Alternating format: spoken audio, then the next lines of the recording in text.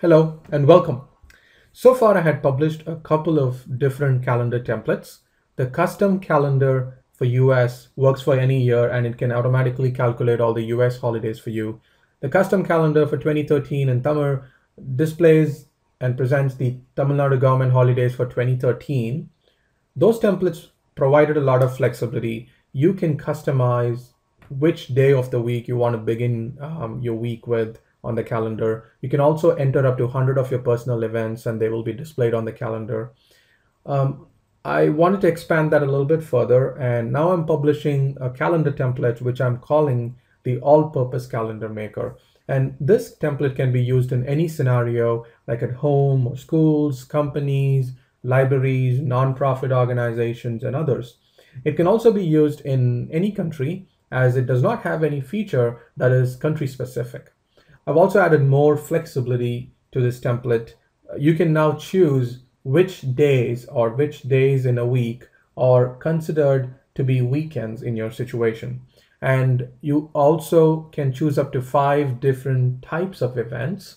You still get to choose up to 100 events, but you can now group them into up to 5 different types of events because each event type will be displayed on the calendar with different color, and that helps in presentation of a variety of different events that you may have. You can download this template from indzara.blogspot.com, and this blog post has more details about the template, and here's the link to download the template.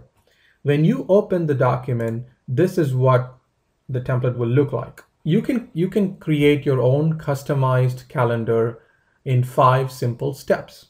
So let's get started. Step number 1 is entering basic information about your calendar. So which date do you want the calendar to begin with? And in this case, for example, I've entered 25th August 2012. And so the calendar will actually begin in August of 2012 and it will end in July of 2013. And this end date is automatically calculated by the template. Then you get to choose which day of the week you want to begin on your calendar. So here you can choose any of the 7 days of the week and the template would automatically update. You also would provide a name or give a name to your calendar. So you could enter your organization name or school name or your own name, whatever that you would like to print or display on the calendar. Step number 2 is setting your weekends. This is where you get to customize your calendar. So for example, here all the Sundays of a month, also the second Saturday of every month will be highlighted with red font on the calendar because they are considered as weekends. If, for example, I want to also have the fourth Saturday of every month to be a holiday, then I go here and choose yes. And you can choose Mondays or Tuesdays. Depending on your own personal need, you can customize it however you want.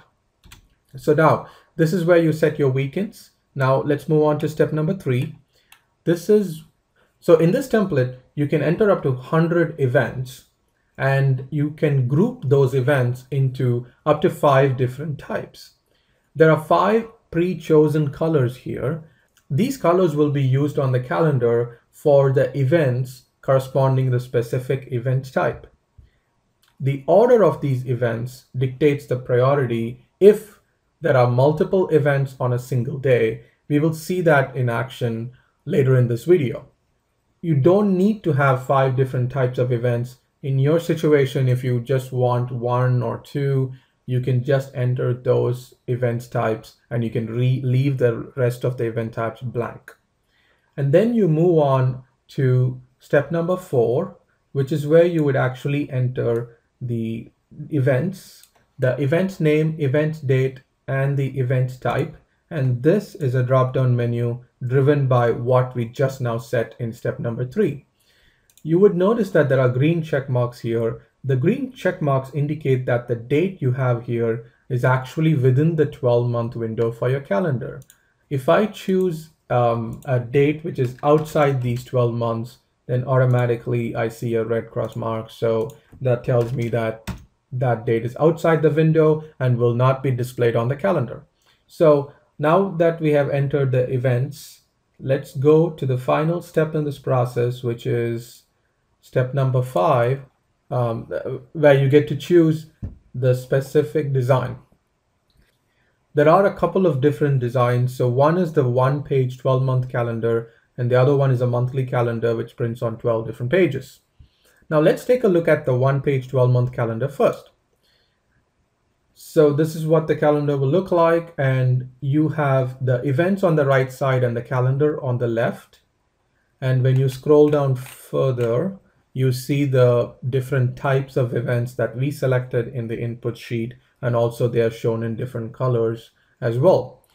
So as you can see here, all the event dates are color coded on the calendar. And let's take the example of November 17th, where we have a couple of different events. So one is a test day, and then also there's a birthday. So in such cases, the test days and the birthdays, whichever of the event type is placed higher on the event type list, let's take a look at that in the input sheet. So test days will be prioritized higher than the birthdays. So test days would have the light red color. So when I go back to my calendar, I see that November 17th is highlighted with light red color because the test days overrides the birthdays event type in this example. And now let's go back to the inputs and then take a look at the other calendar, which is a monthly calendar that prints on 12 different pages. So this is how the monthly calendar looks like. So like I said, each month will be printed on a separate page, and then your events will be highlighted and color coded just like we saw in the 12-month calendar. And also you can see that the events are actually listed right below the date. And if there are multiple events on the same day, like for example here, November 17th, both those events are presented here, and there can be up to 5 different events on a single day.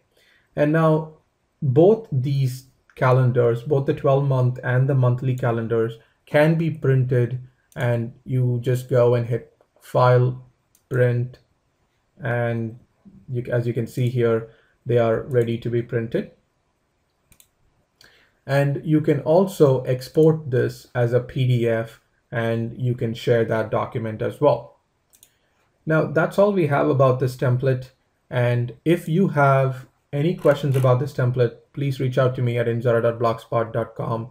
And if you like the template, please share with others, and also take a look at some of the other templates that I have on my blog.